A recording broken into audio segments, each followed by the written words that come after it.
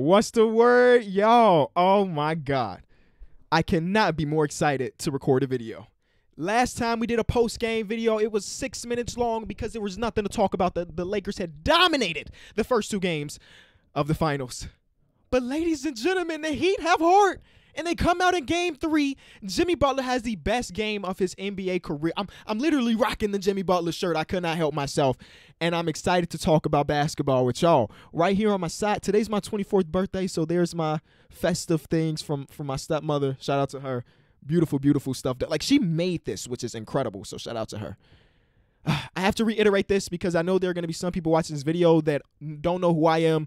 It just pops up in your recommended. I have to say, I am not a fan of the Lakers or the Heat. I am a neutral basketball fan in this NBA Finals. All I want is as many games as possible. That's all I'm asking for. As a fan of basketball, am I crazy for just wanting the maximum amount of games? Because I know that we won't get another basketball game for a couple months. So I just wanted the series to be competitive.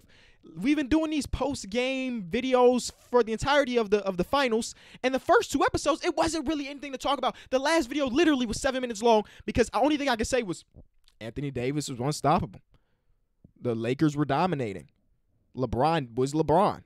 Rondo had a pair of Kobe PE zone from Reebok. That was all I could say for the 7-minute video.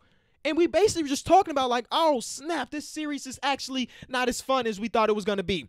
And here we go. We have a series. It's at least going to 5. And that is something I am happy about. I'm also happy that Jimmy Butler had the best game of his career today. It took all of it. It took all of the best game of his career for them to win.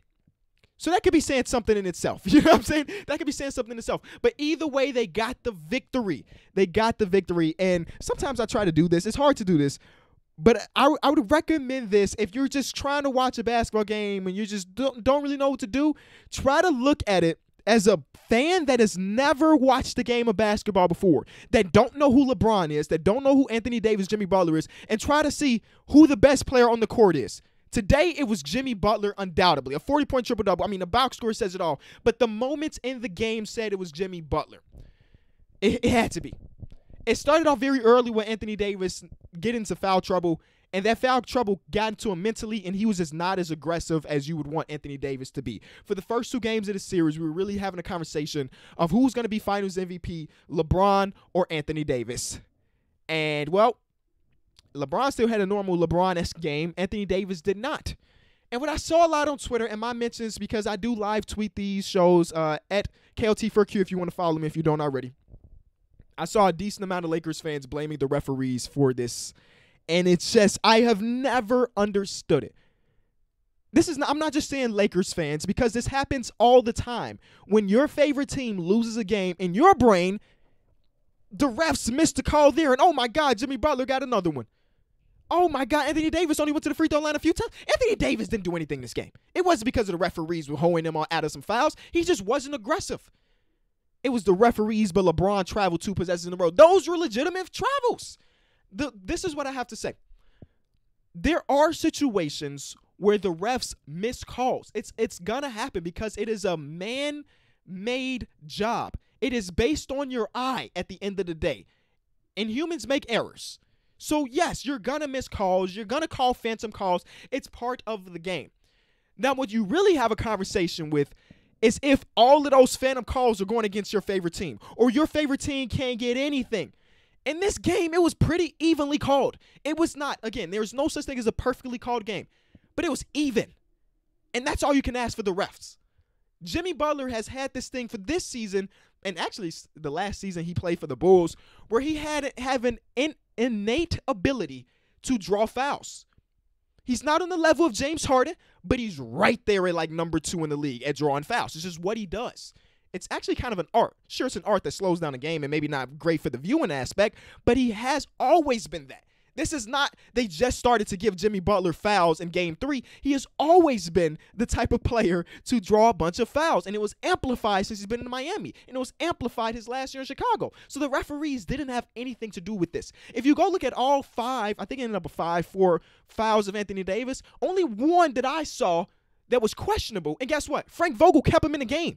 It wasn't like they called that foul and then he had to go to the bench for 10 minutes. He stayed and played the entirety of the rest of that third quarter, and that was 10 minutes. He was on the court. He just wasn't aggressive. That is not the referee's fault. That was his fault at the end of the day. The Miami Heat came out with the game plan. We're gonna run the zone like we usually do, but this time, we're gonna run a lot of man, but this time we're not switching everything. When Duncan Robinson gets put in the PNR like he had been throughout this entire series, we're just not gonna switch it. We're not.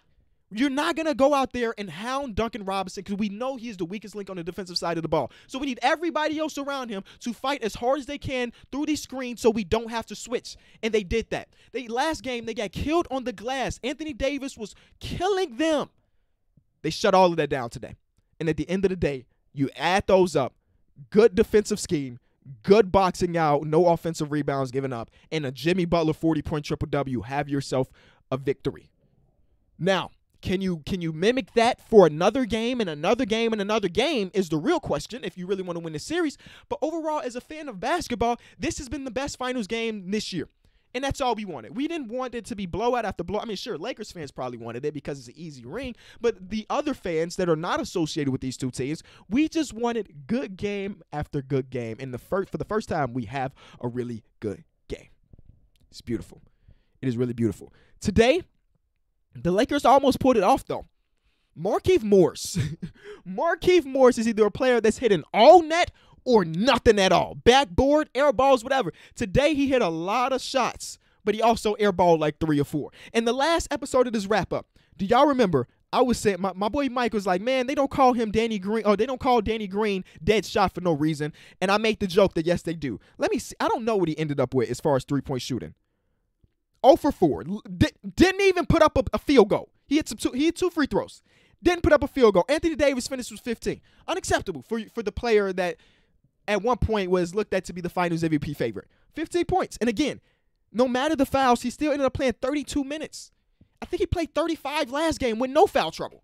So he played 3 less minutes. Was those 3 minutes really the reason? No. Because when he was on the court, they were minus 26. They didn't come out to play.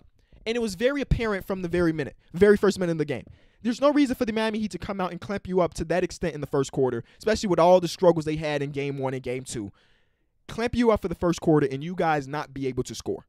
It just does happen. But at the end of the day, this is what happens in a game of basketball, right? Some games you're going to be on and some games you're not. What I want to look at is the three-point percentage.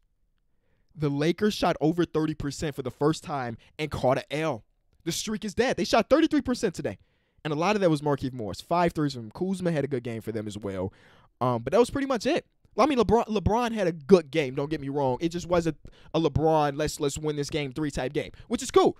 You know what I'm saying? He had been that for the first 2 games. So I'm not tripping over that, especially since, I mean, the Miami Heat ended up getting this victory. So Kelly Olynyk, the minutes we got of Myers Leonard, I think they did a pretty good job today. Eric Spoelstra also threw a double at Anthony Davis, and very early in this game, we saw Iggy get thrown onto AD, and it actually worked relatively.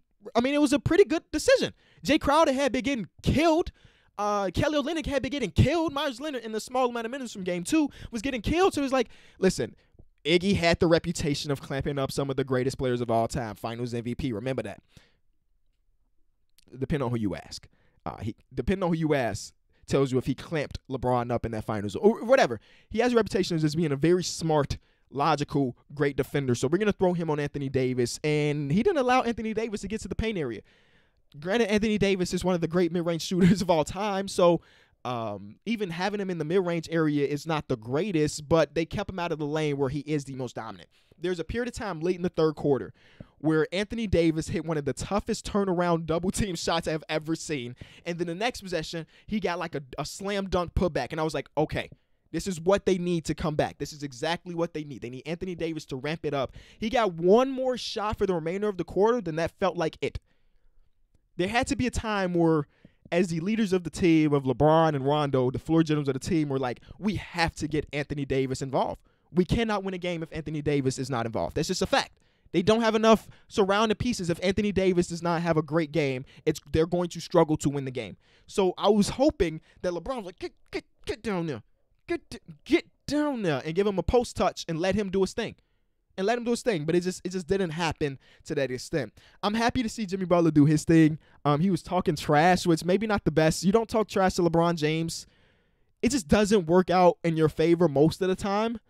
But maybe Jimmy Butler's playing against the odds. I mean, it's what he's done all season, so maybe it does help him out. Because he said they're in trouble now. They're in trouble now. It took me to drop 40 points in a triple-double, but they're in trouble now. So shout out to Eric Spoelstra, the Miami Heat team. J.R. Smith got some PT, and J.R. Smith loves that corner, step to the side, I'm almost out of bounds, throw the ball up, and you know what? He hits it a decent amount of time, so I'm not complaining about it, but he missed like 2 of them. I'm looking at the box score to see if there's anything else to remind myself. We talked about Kelly Olynyk, how he was pretty solid defensively. Duncan Robinson they were trying to get Duncan Robinson, but they struggled with that. And Tyler Hero, another good game from Tyler. Timely buckets from Tyler Hero. How about that? He had the and-one at the very end of it that was kind of like the icer. So he didn't shoot the ball well, but he had timely buckets. And I guess you can decide which one is more important. At the end of the day, this was a good defensive scheme and a bunch of Jimmy Butler, which is great because if you remember the last series, when the Celtics were starting to have this comeback and it was a real question of if the Miami Heat would be able to close that out, one of the things that me and my guys talked about on my podcast, that's Through the Wire podcast, you can look that up on House of Highlights, Google Podcasts, and all the other platforms. We were like, man, we want Jimmy Butler to be more aggressive. There was games where he had like 11 total shots, and he hit like 7 of them. So how are we finishing that? You're hitting it at a good clip. We need you to be more aggressive. And with no Bam and no Goran Dragic, he had no choice but to put it into overdrive. I don't know if this is something he can mimic for Game 4. I don't know if it will be because, again, 40-point triple-double is one of the all-time greatest performances in the NBA Finals. It is. We haven't spoiled about LeBron James. I can say that. LeBron has a couple of performances on this tier and above it. But from somebody not named LeBron James, this is one of the greatest playoff performances ever. But I don't know. Can he mimic that for another game? I bet Heat Nation hopes he can. And you know what? I kind of hope he can too, so we can really have a conversation about this series. Because at this point in time, I would still pick the Lakers to win it all. But that could change. That could change. And I think that's all I have to say about this. If you enjoyed the video, leave it a like, subscribe if you're new. Let me know if your overall perspective of this series has changed. If you're not a Lakers fan, you're not a Heat fan. I know Heat fans are on cloud nine. I know Lakers fans are probably still feeling pretty good. You know, it took one of the worst games of Anthony Davis's playoff life, literally playoff life, for them to catch an L. I mean, he's averaging like 30 points in the playoffs throughout his career. He scored half of that today. So it literally took one of his worst games ever for the Heat to get a win. Either way, hopefully you enjoyed it. I'll be back. Maybe tomorrow. I really don't know. There's just no schedule here. I just upload when I feel like I want to talk. All right, bye.